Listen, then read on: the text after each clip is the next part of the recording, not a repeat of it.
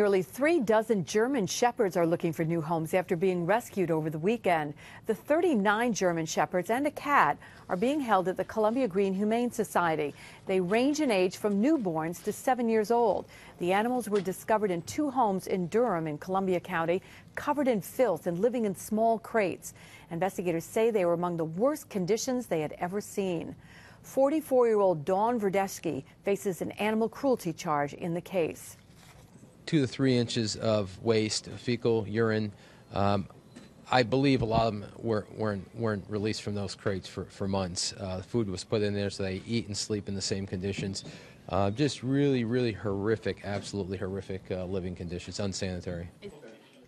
All of the dogs were described as dehydrated and thin when they were rescued.